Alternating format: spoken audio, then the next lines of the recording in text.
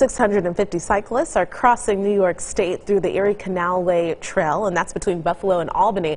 And that's a part of the 21st annual Cycle the Erie Canal Tour. Today, the group arrives in Seneca Falls to round out the third day of their 8-day, 400-mile journey. They'll be visiting the National Women's Hall of Fame and the Elizabeth Cady Stanton Home, too. Cyclists from 39 states, Canada, and Australia are taking part in the cross-state trip this year. They're covering between 40 and 60 miles every day on this trail that they say will be complete by 2020. That's just next year. All right, so if you're out today wanting to